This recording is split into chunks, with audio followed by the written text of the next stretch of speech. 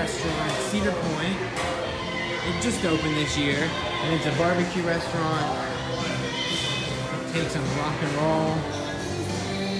Good food, good barbecue. So we're gonna sample some of it. I'm gonna let you guys know what we think. The atmosphere is amazing. Really pays homage to the Rock and Roll Museum in Cleveland. Really cool. Alright, so I got the rotisserie platter from Backbeat Barbecue here at Cedar Point. It comes with a rotisserie chicken, corn. I got an extra side of mac and cheese, and it comes with a cornbread muffin. So overall, it looks really awesome. It has little decals of different parts where the meat comes from. Excited to try.